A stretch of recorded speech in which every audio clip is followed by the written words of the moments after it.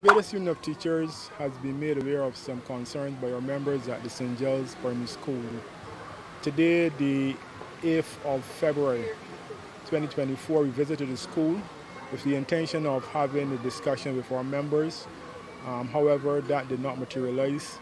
So we then made a decision to have a lunchtime discussion with the members.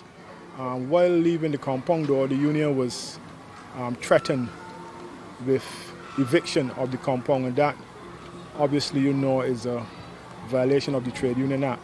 Nevertheless, in the interest of the teaching and learning process, we want to have a resolution to this issue, and we will return at lunchtime to have a discussion with our members.